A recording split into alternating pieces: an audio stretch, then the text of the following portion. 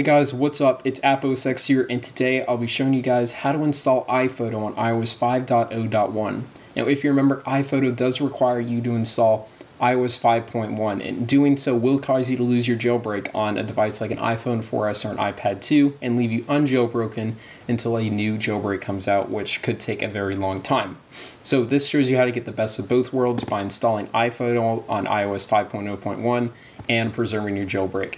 So let's go ahead and get started with the tutorial. But before that, I do want to show you that iPhoto does work on my iPhone on iOS 5.0.1. So if we launch up settings and we go to about, we can see that I am on 5.0.1.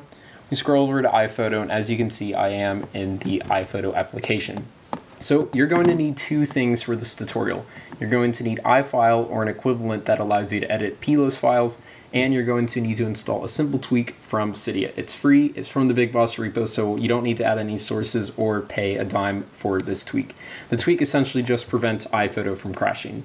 Now before you install iPhoto, and this will allow you to install iPhoto on 5.0.1, you need to go to iFile, and you're going to need to go to System, Library, go down to CoreServices, and then go to SystemVersion.plist and open that with the text editor. This will essentially trick the App Store that you have 5.1 installed on your device. We're going to go to this area where it says string, and we're going to change this to 5.1. So we're going to delete that. Sorry if you can't see extremely well. We're going to change that to 5.1.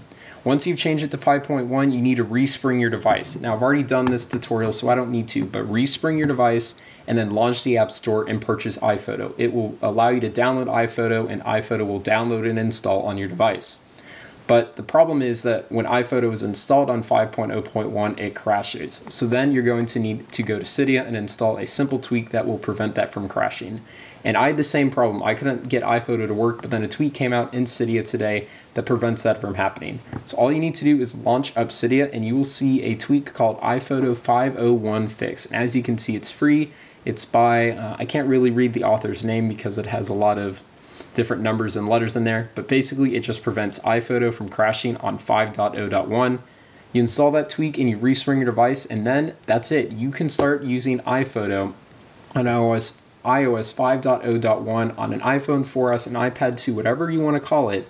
You can now use iPhoto on iOS 5.0.1. iPhoto is a great application, a great photo editor, and I definitely think it's one of Apple's better applications. So if this tutorial helped you, or if you really like this tutorial, please give it a thumbs up. It really helps me, guys.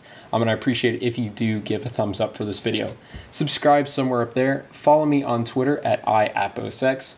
Add me on Game Center as AppOSX. That's it, guys. Thanks for watching.